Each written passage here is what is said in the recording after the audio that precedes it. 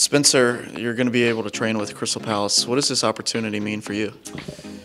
It's going to be amazing. You know, it's something that I went back and forth with Jack and Gerard throughout the year is trying to get you know, a training stint over in Europe at a top club, and you know, Crystal Palace is one of the best teams in the Premier League this year, so it's going to be an amazing experience. I think it's a great opportunity for him. Something that we identified early for his development was, let's send him somewhere this off-season to get a different experience, to get another learning experience, and I think to go to a club that plays in the Premier League, to be able to train at that level for a period of time will be great for Spencer and great for his development as a goalkeeper.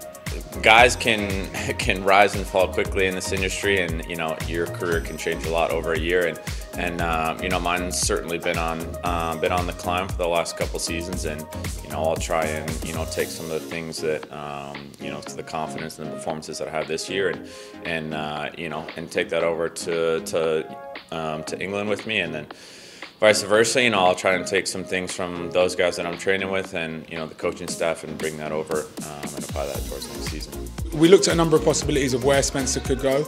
At Crystal Palace, the head of goalkeeping was the first-team goalkeeper coach when I was at West Brom, so we had that relationship. Also, the head coach, Roy Hodgson, was at West Brom, so it's nice to be able to send Spencer somewhere where he's going to get different experiences, but also somewhere where we know we can trust the people he's going to be with. We know the level of coaching he's going to receive, and that he's going to be in a great environment, so that was definitely key to us sending him there. I'll probably try and treat it like it's a normal training session. You know, I know from, you know, being a younger kid and going into you know, some MLS trainings, you know, as a teenager, that your worst enemy is going in tense and timid. So, you know, I'll go in, you know, I'll try and be myself, I'll try and be relaxed, and try and be the goalkeeper that I know that I can be, and I think that'll, you know, give me the best chance to do well.